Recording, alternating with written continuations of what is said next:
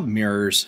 You look in them, you see stuff, you adjust stuff, you go about your day. But in horror movies, mirrors can be bad. They crack, they bleed, they grab you, they pull you into another dimension, you know, the usual. 1990's Mirror Mirror starts with one lady stabbing another lady to death a few decades in the past. They appear to be sisters, or were until one died from the stabbing. Her attacker doesn't want the mirror in the room to see this, but the mirror wants to see this. Years later, the mirror is discovered by Yvonne DiCarlo and a lesser-known Mary Gross character. The house is then sold to weirdo Karen Black and her Winona Ryder Beetlejuice daughter. The mirror, however, remains inside. Megan is played by an actress named Rainbow Harvest, which sounds fake of course, but apparently that's her real name. She worked somewhat steadily for a few years and then completely disappeared from Hollywood. Those kinds of stories always fascinate me, but there's very little info out there about Rainbow, so we'll leave it at that. Megan is understandably going to have problems fitting in at school based on how she dresses and the fact that it's 1990 and the world isn't ready for hot goths yet, since we've got 4 more years until The Crow. And yep, she proceeds to have problems fitting in at school. Sorry, I'm late.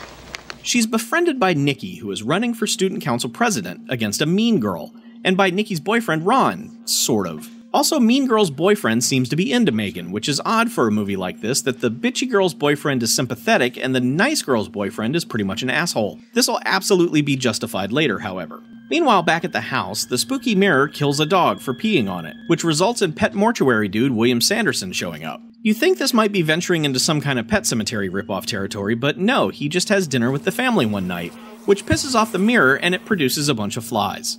Maybe the mirror is from that Amityville 4 yard sale. At one point, Megan muses out loud that she wishes her dad was still alive, and that night the mirror kinda grants her wish, but of course in the most horrific way possible.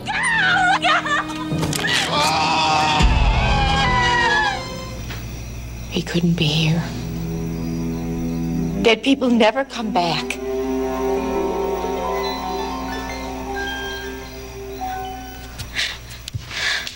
Around this time, Yvonne DiCarlo, who has been reading up on spooky mirrors for some reason, realizes that this mirror in particular is bad news. She notes that demons use the mirror to do your bidding, and then after gaining your confidence, they can invade our world and spread more evil. Megan has been facing more and more bullying at school to an almost absurd level at times. The mirror starts helping her exact some revenge against her bullies. Trivial stuff at first, but after, she pretty much, literally has sex with the mirror.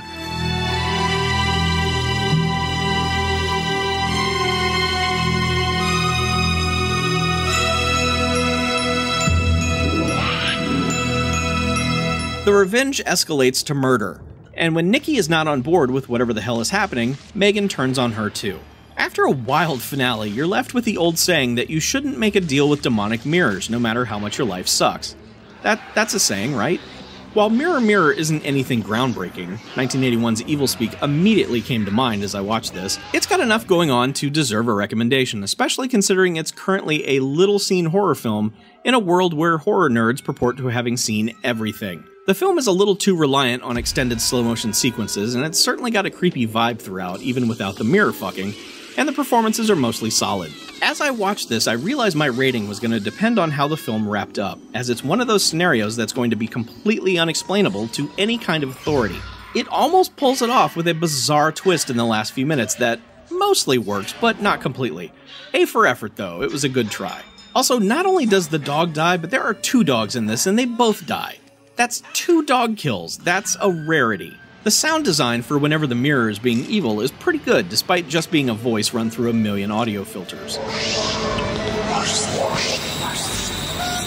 The music, composed by the film's producer, who was also the special effects supervisor, is decent although a bit silly. I mean, menacing kettle drums are an interesting choice. I can control it now. Megan, what's happening? See? Control. I can stop it. It's also worth noting that Mirror Mirror was not only directed by a woman and written by 2 women, but also that the main characters are all women, as the men just end up being fodder for the evil mirror. The 2 boyfriends? Dead. William Sanderson is just a minor character who briefly dates Karen Black, and the only other male character is really just a very laid-back Ned Ryerson as a teacher at the high school. For 1990, this is kind of remarkable. Ladies, doing stuff. In the 90s. Yeah. Nikki, things are gonna be different from now on.